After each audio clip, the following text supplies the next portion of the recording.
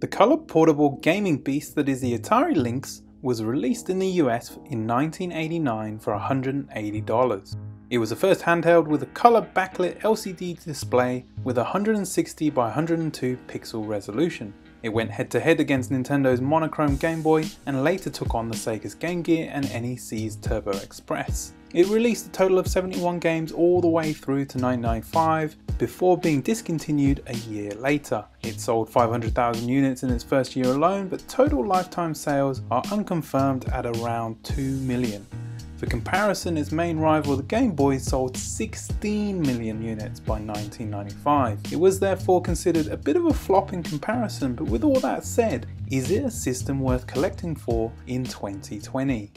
I have here a Model 2 Lynx that I picked up back in 2002 when electronics boutiques sold retro gear. I thankfully have an AC adapter as this thing chews through 6 AA batteries within 4 to 5 hours. eBay prices in Australia for a used one currently run around $100, though to a bit more when sold with games or boxes, etc. For comparison, you can see here that it's roughly the same width and height as a Switch, although about 3 to 4 times fatter. It came with a multilingual user manual, and I have both a handful of loose game cartridges and a small number of box games in my small collection. According to Wiki, there were 3 types of design for the cartridges before they finalised on this version with the curved lip. The initial ones were flat, the second version had tabs, and then this one was the easiest to insert and remove from the system. The Model 1 Lynx had you inserting the cartridge inside a removable compartment, whilst for this one they just slide in the top.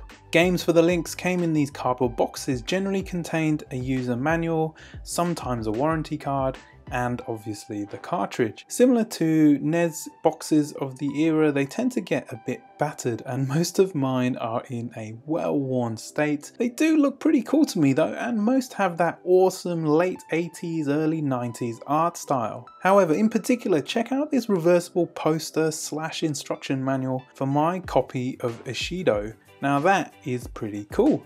Prices on the used market don't seem too bad really compared to other systems, although they aren't exactly cheap as chips. On the Bay it's between $30 and $90 shipped, though I reckon you could get them way cheaper if you found that at a garage sale or Facebook Marketplace once this global pandemic is over, obviously. From research, it looks like there was a Lynx flashcard that was available a couple of years ago and could be purchased, though it's not always in stock, so that's something you'd have to look at with the Retro HQ guys. But my biggest issue with the system is the active passive matrix screen, which makes it a little tricky to see. It's best in a dark room, though you do have a brightness adjuster on the top next to the other knobs and dials for volume, headphones and multiplayer link, but it's just not the best. This is a shame as the games aren't that bad and some are still very playable today with some good classic arcade conversions released on the system.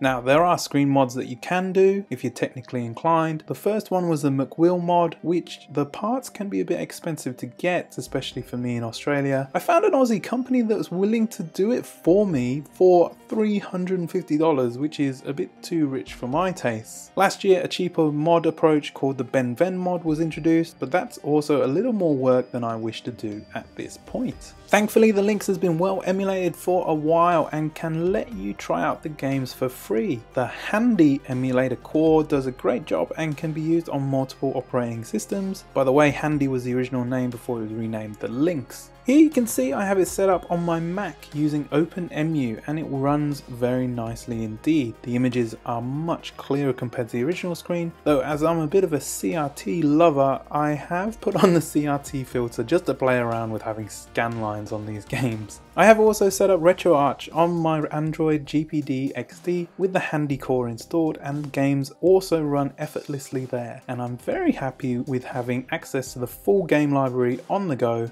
and wholeheartedly recommend this path if you so wish. So bottom line, is it worth collecting for in my opinion in 2020? Well, like most other gaming platforms, you either collect because you have a burning nostalgia for the system, or you collect purely for interest in the technology of the time. I personally think that the Lynx is a nice system to collect for if it's at the right price. There isn't a huge library, so you may be able to get a full set of games. Getting all games boxed in good condition though may cost you some coin. For me, I am glad I bought this back in 2002 and can have the original hardware, but I don't have deep emotional ties to it, so exploring the games via emulation every now and again is probably the extent to which I will go. But if I find loose cartridges going for $5 each at a garage sale, then I doubt I'd be able to say no. All in all, it's a great piece of electronics history, and it's staggering to see the leaps and bounds we have now gotten to. Comparing Gauntlet on the Lynx to Skyrim or The Witcher 3 on the Switch is truly mind-blowing. Anyway, as always, I really appreciate you taking the time to watch this video. We are living in some uncertain times at the moment, and I hope you found this video interesting. If you have memories of the Lynx yourself, then please pop them into the comments, as I was a Game Boy fan back in my preschool days. As always, hope to catch you in the next one. Have a good one. Bye bye.